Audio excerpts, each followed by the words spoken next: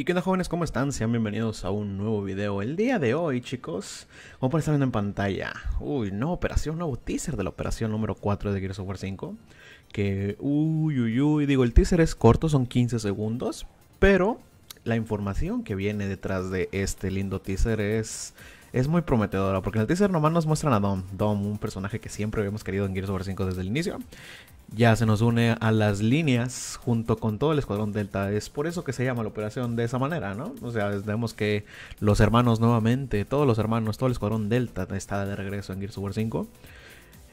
Y en esta ocasión vamos a ver, pues ahora sí que todo el contenido de esta operación, o tan siquiera lo que nos han dicho, la información que nos se ha revelado el día de hoy por parte de The Coalition en su último blog. Entonces, vamos a ello, chicos. Pues bien, chicos, a lo largo de todo el blog que nos liberó The Coalition el día de hoy, estaba ahora sí que recapitulando todo lo que había pasado en Gears of War 5, todo lo que es su enfoque, que al parecer toda la comunidad no lo tomó como ellos esperaban, a lo largo de que querían crear mapas, pero en un contenido un poquito, pues, más amplio, o sea, que fuera de largo recorrido, cosa que pues creo que la gran mayoría de nosotros no nos agradó, que digamos, incluyéndome también, porque eso significaba que el contenido iba a llegar un poquito más aplazado, un poquito más de tiempo, y luego con los retrasos que se llegaron a hacer.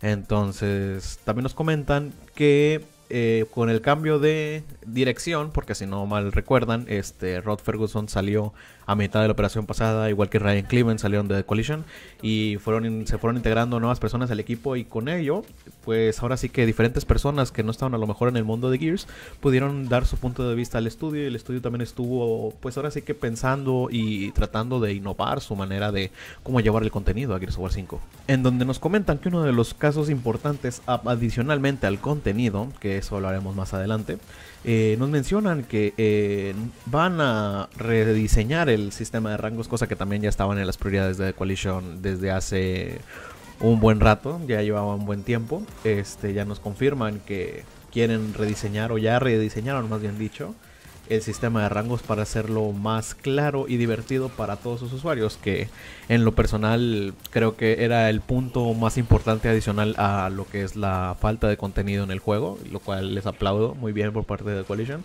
Ya vieron eso. Y también otra de las cosas que rediseñaron fue cómo obtenemos ahora sí que el Tour of Duty. Van a rediseñar lo que es el Tour of Duty, todas las ganancias, todo lo que podemos obtener a lo largo del juego, porque adicionalmente al Tour of Duty, cosa que también pedimos desde el inicio del juego, incluyéndome, y es lo que siempre he dicho, dales opciones a tus usuarios para que puedan hacer lo que quieran dentro de tu juego. Entonces, esta opción, la que sigue, que es que van a implementar una moneda dentro del juego como tipo de los créditos en Gears of War 4, pero ahora en Gears of War 5 no sé cómo se van a llamar, pero es ahora sí que una moneda que tú puedas obtener simplemente jugando el juego, y con eso poder comprar todo lo que es la tienda. O sea, va a haber un rediseñado de la tienda donde tú vas a tener esa es la palabra clave para mí, para los estudios, las opciones para los usuarios, que los usuarios tengan opciones para poder obtener el contenido. Si no puedes jugar todo el día, si no puedes estar todo el día pegado en la consola, tienes muchas cosas que hacer, vale, tienes la opción de pagar por el contenido.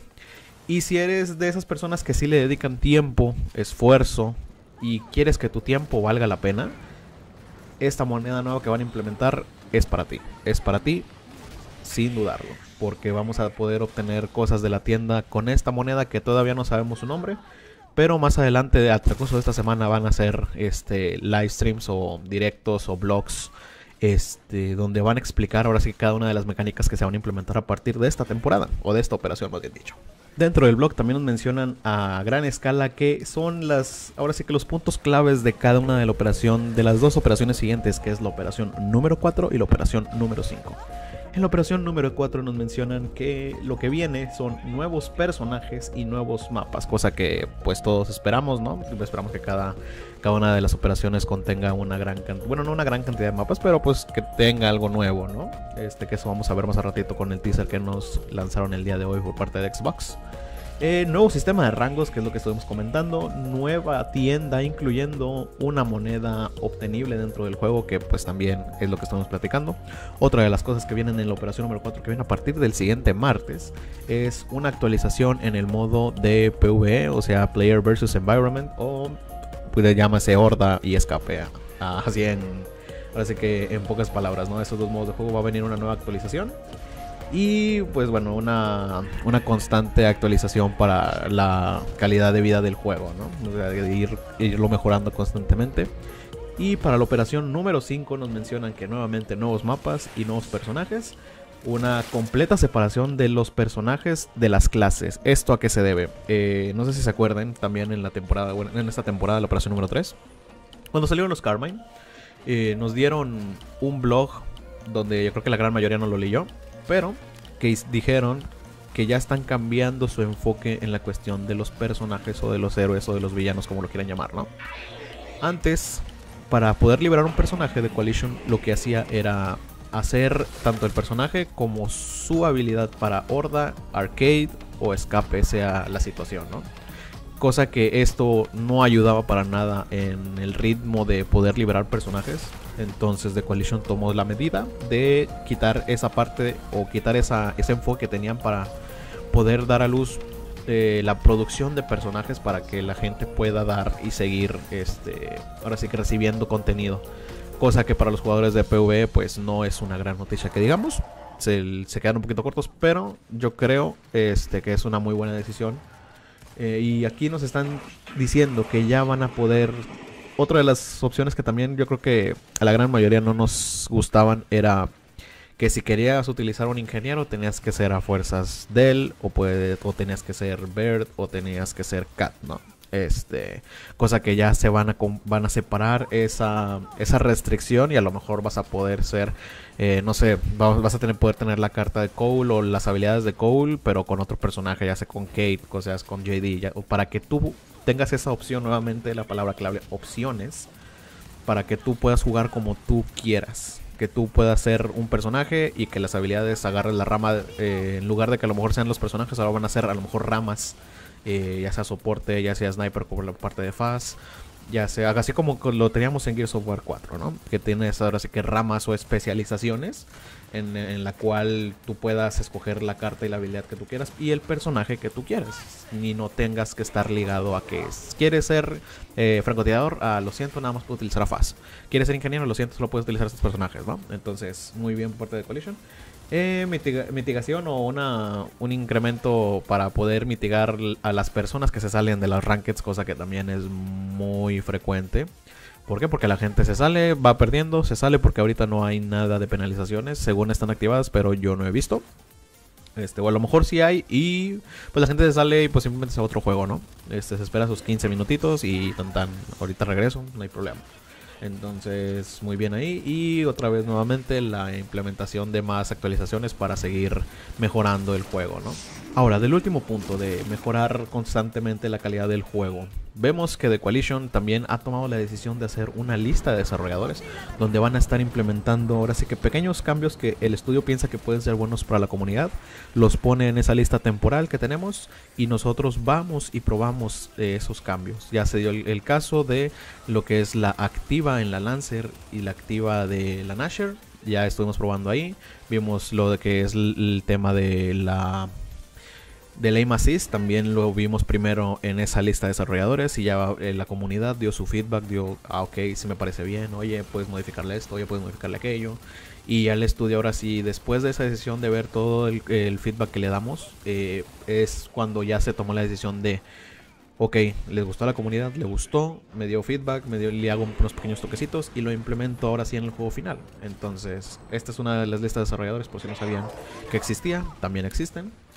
Y también ahorita actualmente creo que hay la lista de desarrolladores está enfocada en el movimiento de los personajes. Entonces también, si no saben a qué me refiero, tienen ahí la lista de desarrolladores en el juego para que vayan, lo prueben y den su feedback correspondiente a el estudio.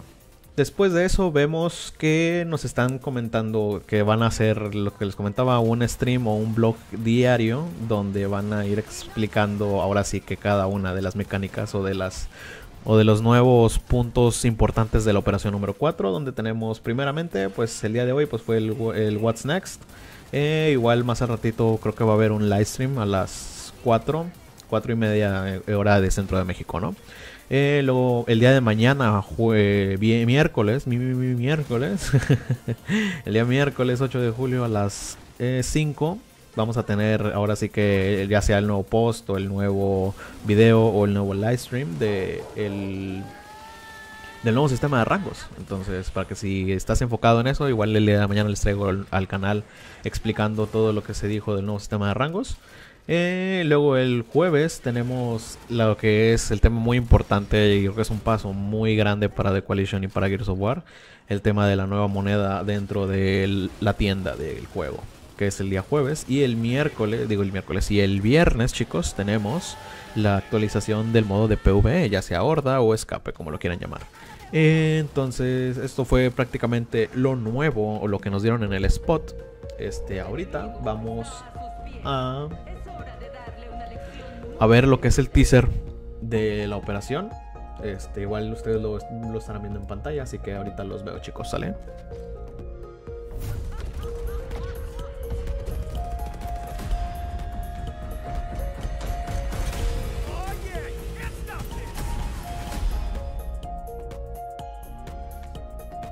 Algo rápido, ¿cierto, chicos?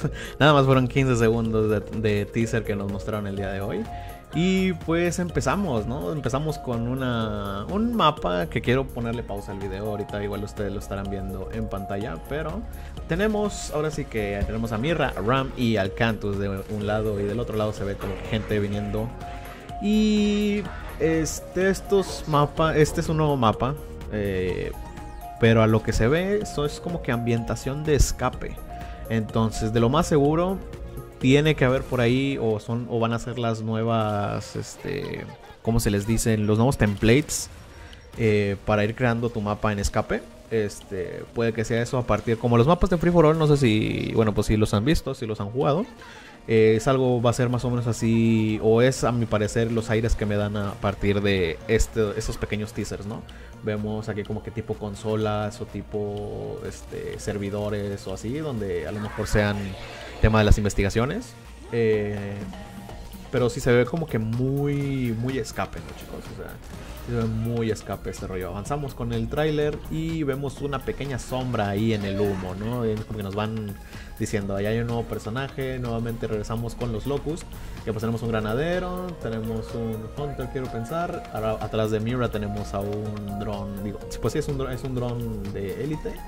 A la misma Mira tenemos atrás como que tipo ventilador, como los de escape. Igual les estoy comentando como que todo es muy dinámica de escape. Entonces quiero pensar que son los templates de escape para hacer tus mapas. Avanzamos en el teaser nuevamente y se nos revela, ¿no? Dom ha llegado, Dom ha regresado, Dom está de regreso en Gears of War. Nuevamente tenemos aquí que pues el personaje está muy bueno. Y el frame bonito, y el frame del por qué se llama así la operación, Brothers in Arms Again, hermanos en armas otra vez, donde nos muestran literalmente a los 4 personajes pelotón Delta en sus versiones clásicas, menos a Cole. Cole todavía está un poquito viejito. Pero lo importante aquí es, si se dan cuenta en la parte de atrás, todo el escenario de la parte de atrás, tenemos de regreso Camino de Sangre de Gears of War 4. Es correcto, es nuestro mapa repollo de esta temporada. Y si no me creen y si no me den, igual les dejo en pantalla. Me puse a jugar, bueno, no me puse a jugar simplemente porque ya sabía que era, ahora sí que ya sabía que era Camino de Sangre. Simplemente hay cositas que tú dices, pues es Camino de Sangre. Primero, pues la parte de arriba, esos son los rieles centrales del mapa. Del lado derecho vemos una tipo flor roja que era muy característica en el mapa de Gears of War 4. Igual les estaré poniendo una tipo perspectiva de Gears of War 4 y la perspectiva de este tráiler, ¿no? Para que se den una idea de más o menos de dónde fue tomada esta screenshot o este pequeño fragmento del teaser, ¿no? Entonces ya está más que confirmado que Camino de Sangre regresa en esta operación. Regresa como mapa jugable de Gears of War 4 a Gears of War 5.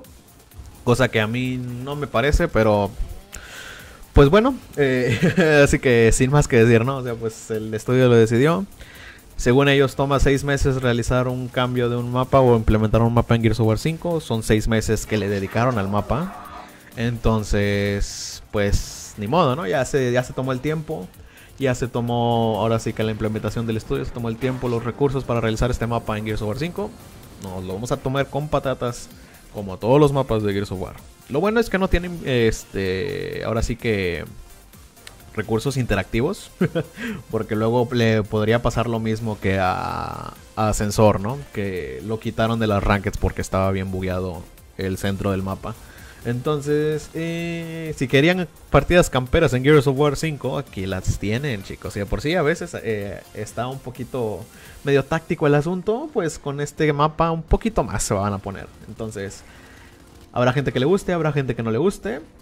Pero pues así son las cosas, chicos. Y terminamos el tráiler con Brothers in Arms Operation 4. Y regresa el 14 de julio, es decir, el próximo martes. A 7 días, chicos, estamos a 7 días de la nueva operación. Y pues nada, o sea, es un video un poquito larguito. Ya me extendí un poquito, pero quería cubrirles toda la información de lo que fue ahora sí que la actualización por parte de Coalition el día de hoy. Y pues nada, chicos, espero les haya gustado. Espero verlos todos los días. Voy a estar cubriendo ahora sí toda la información que vaya saliendo de esta nueva operación, todos los live streams que vayan a hacer, que de hecho ya casi empieza el live stream del día de hoy. Y pues nada, les deseo una muy bonita tarde, una muy bonita semana, chicos. Y pues nada, yo los dejo y nos vemos hasta la próxima. Chao, chao.